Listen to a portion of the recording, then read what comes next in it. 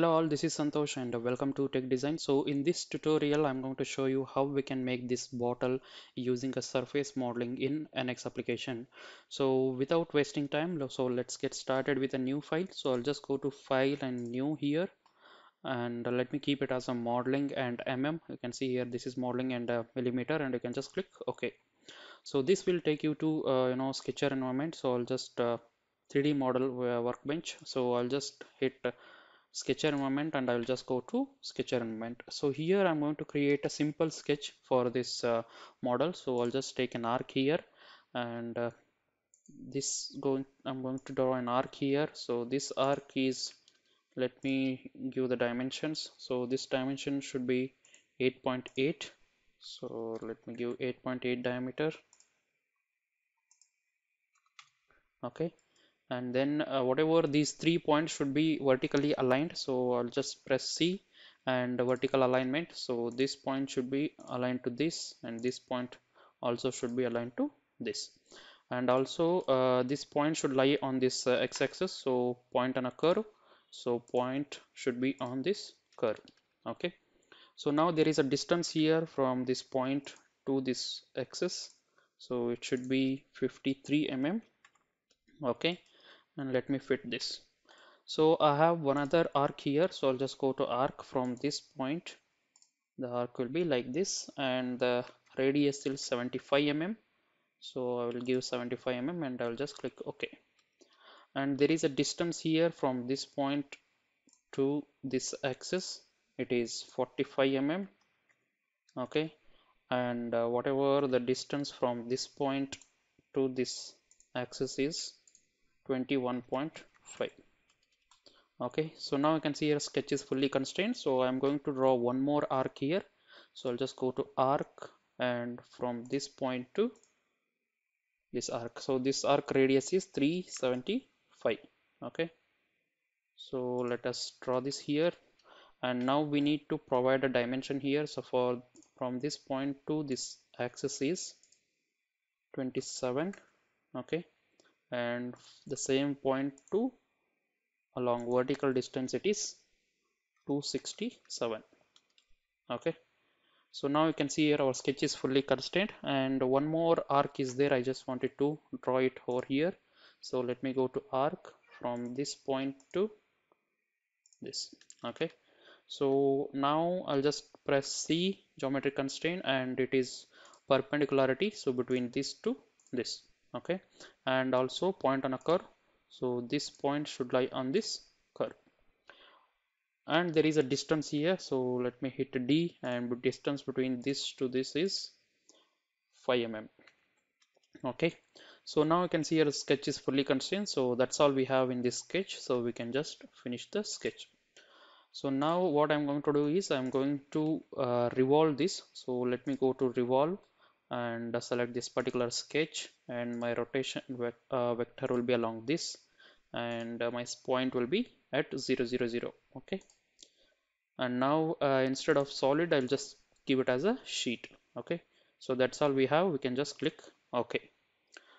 So now let me go to sketch element on the same plane, or it may be perpendicular plane.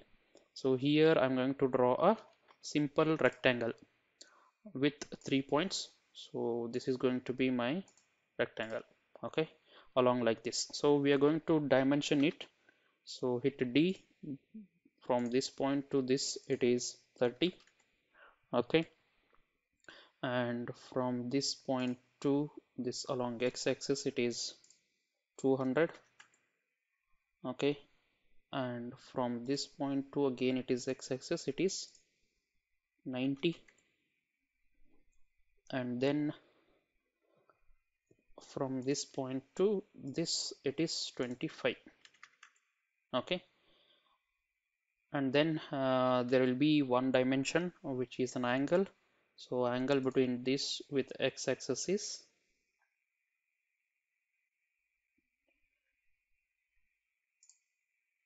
it is 70. Okay, so now that's all. So our sketch is fully constrained, so you can see here. And now I need to give edge blend here. So for that I'll just hit F, and here edge blend should be 4 mm. and here also it is 4 mm.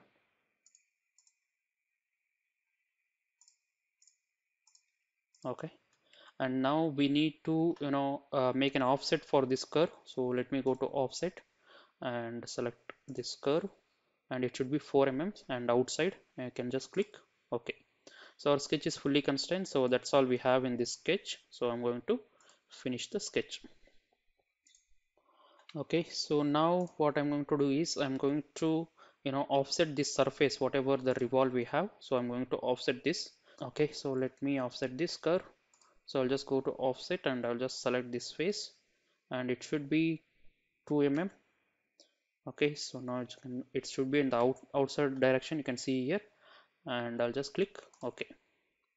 So now whatever the offset surface is there, I'm going to hide it. So there will be inside surface. So I'll just make it as a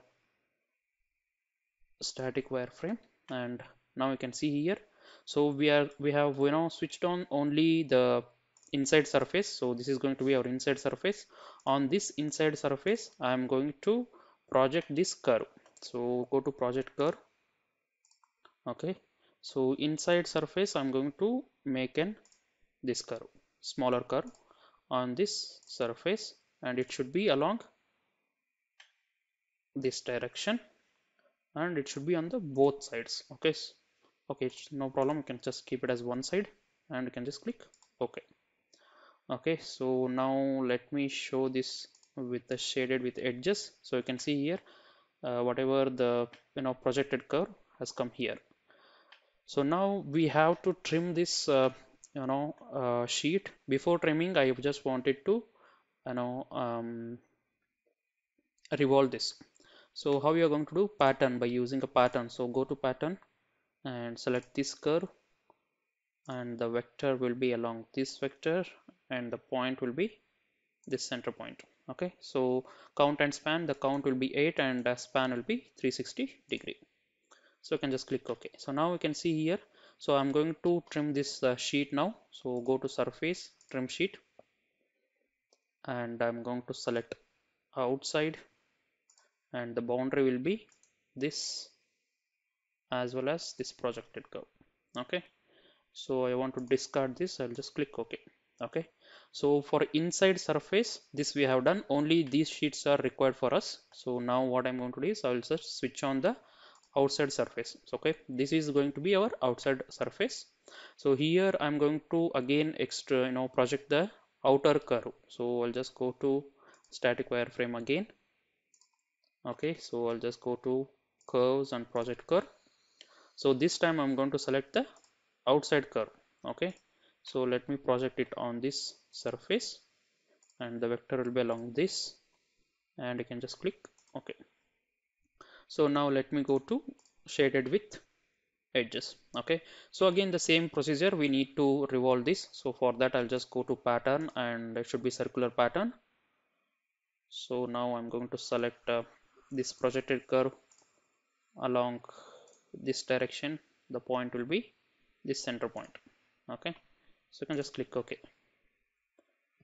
Now I want to trim the sheet. So you can see in the inside surface, so we have trimmed all other except this surface. So we have to do it in the reverse way. So we have to keep the other surfaces and we have to trim this inside.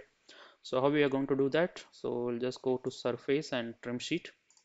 Okay, I'm going to select this, and my boundary will be this pattern as well as this projected. Okay, so instead of discard, I'm going to make it as keep. So that's all. So now we can see our surface is, so whatever the surface that we need, so it has come. So you can see here there is a gap here between these two surfaces. So how we are going to fill that? By using through curves. So let me go to through curves and select this curve and this curve. Okay, you can keep it as a saw sheet, and you can just click OK. So this through curves also I can make a pattern. So I'll just go to home and pattern feature. So this I'm going to make it as a pattern along same direction, and everything is same, count and span, everything same. So I can just click OK. So you can see everywhere I got this surface. So now what I can do is I'm going to fill this surface, whatever that is in the top side. So let me go to insert surface and bounded plane, and I'm going to fill this surface. So now let me go to sketch environment on this plane. Okay, and here I'm going to draw a circle with a 40 mm diameter. Okay, so this is going to be 40 mm, and press C, point on a curve. So this point should be on x-axis as well as this point should be on y-axis. Okay, finish the sketch. So here I'm going to extrude this. So go to extrude, and it should be sheet, and the value from 0 to 30. Okay, and it should be sheet. You can just click OK. So now we need to make remove this material. So for that I'll just go to surface and trim sheet again, and I'm going to remove this material. Boundary will be this, and it should be discarded, and you can just click OK. Okay, so once this is done, I'm going to sieve all the bodies. So how you're going to do, just select a sieve and select one body and select everything. Okay, click OK. So now it is completely sieved. So now we need to provide an edge blends. So before going to do that, I'll just hit Control W, and I will switch off all the curves and all the sketches. Okay, so here I'm going to go to edge blend, and the value, so the radius will be 6 mm, and it should be from this to this. Okay, these two curves on every pattern, I'm going to select it now.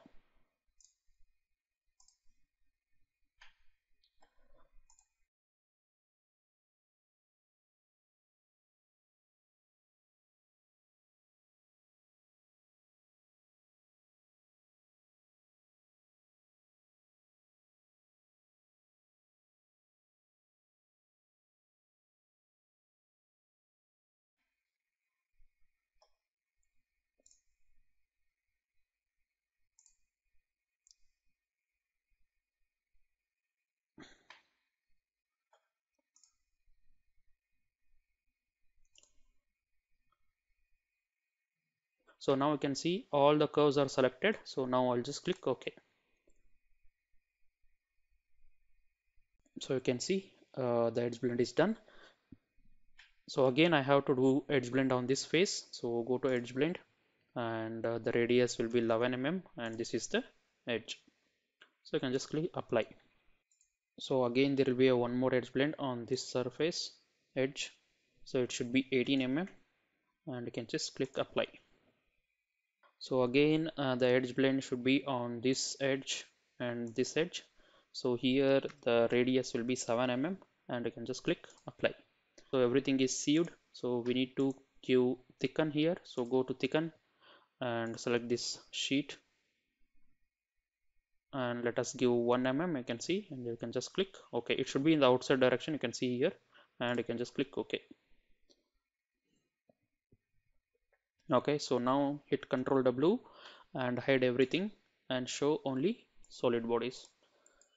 Okay, so this is how we can make this model, guys. So if you have any doubts, please comment in the section below. I will try to answer. Thank you, guys.